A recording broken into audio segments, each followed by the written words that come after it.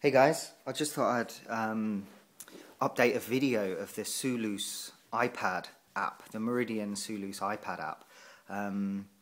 When I was looking to buy my MC200 from Meridian, I really wanted to see if there was any videos online that could show me the interface of the software, but there wasn't any. So I just wanted to post something up, and maybe it'll help you guys make a decision if you actually want to invest in it.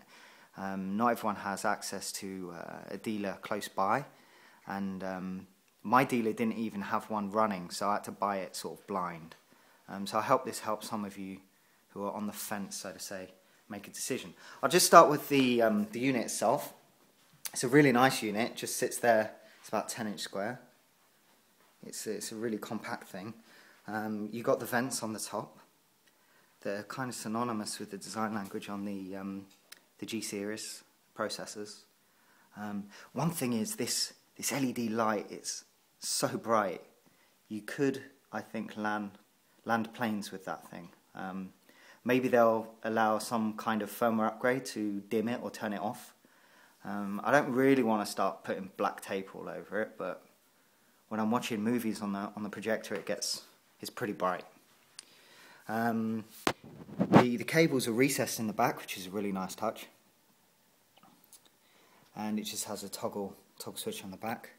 You just switch it on and you just leave it on, and you just hook it up to the router, and it's as simple as that. So the unit itself is really, really nice. Just go back to the iPad. So I just switch it on and just launch the app. The app finds the IP and network address of my wireless system, and then this is how it looks. This is essentially how the interface is. At the top you see the zone. You see the zone where it says obviously my Sooloos zone. I've only got one zone in the system. You've got swim functions, so you can swim through. These are the default swim settings on the Sooloos app. When you come down here, you've got a sort of breadcrumb kind of system. So if you want to play music, you just go to My Library. These all and then you can either go artists, channels. That's all my radio stuff. I moved from the UK a while ago to Denmark. It's really nice now because now I can listen to all sorts of radio stations. Recently imported genres, decades. You can navigate your music via decade. Tags, I've got tags. So if I want to listen to my high-res content, then I can just click on this and go through it. And you can always go back really easily as well. It's just really smooth the way it navigates left and right. So if I want to click on this particular artist, you can click on the arrow next to it. It brings up these options, and you can play the album now, for example.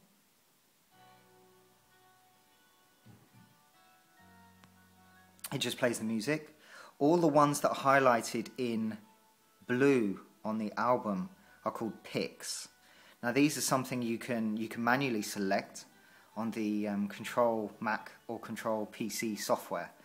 Now when you pick an album, so if I pick,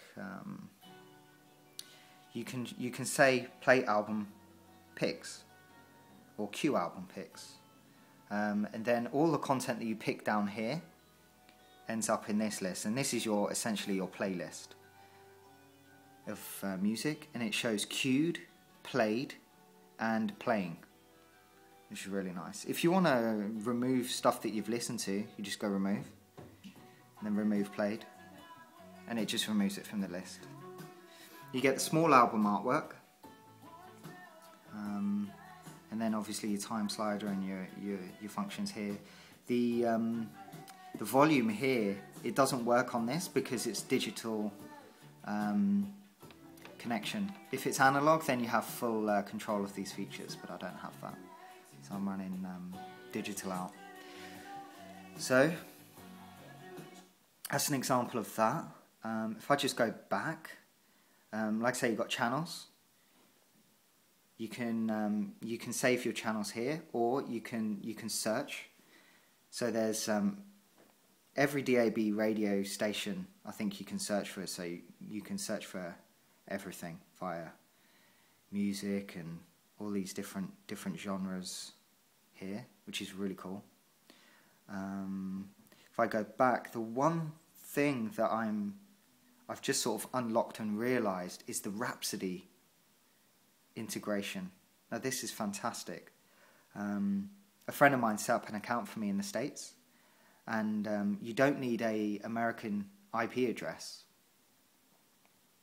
The Sooloos will pick it up and run it, and this is just a bit of a revolution, really. It's unlocked so much music. Like if I go music guide and then just top albums, it will show the current top albums in the charts. So you've got all of this content, and if you say click on an artist, just play a track, you'll obviously come up here.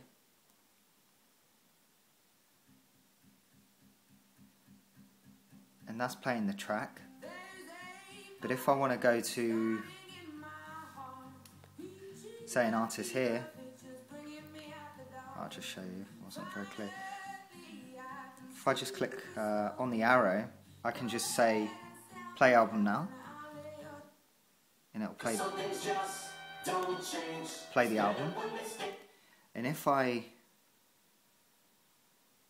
say want to add that album to my integrated list of artists, I just click on it and I go add to my library.